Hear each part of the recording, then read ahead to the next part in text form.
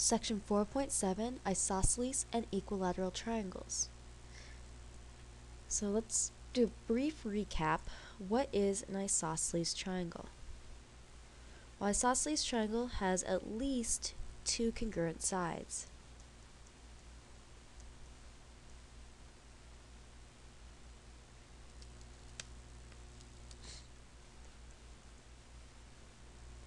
While an equilateral triangle has all three congruent sides.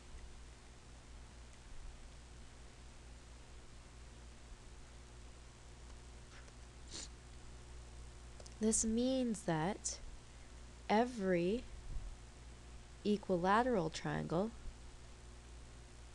can also be classified as isosceles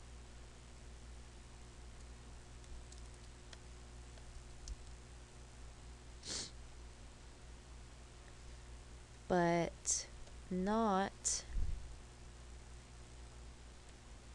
every isosceles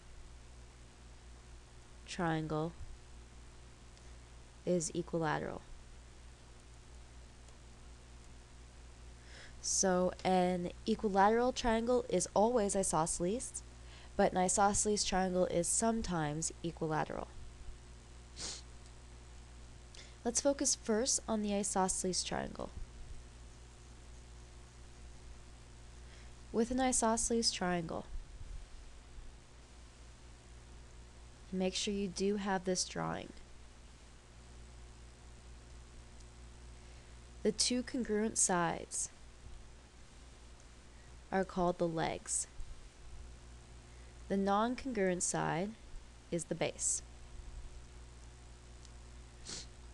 The angle in between the two legs is our vertex angle, while the other two angles are our base angles. And those are the four parts of an isosceles triangle. Make sure that you understand these new terminology because we'll be using them in the next theorem. Theorem 4.7, the base angle theorem, tells us that if we have a triangle, if two sides of that triangle are congruent, then the angles opposite them, so the angle opposite this side is this angle, the angle opposite this side is this angle. So the angles opposite those two congruent sides, there we go,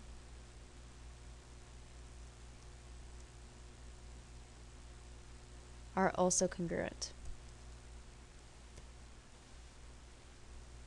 So if AB is congruent to BC, then angle A is congruent to angle C. We're going to use that new knowledge to work through example 1. In example 1, you're given two different drawings of triangles. In both of them, I want you to find the values for x and y. Take a moment, work this out on your own. When you're ready, resume the video, and you can check your solutions.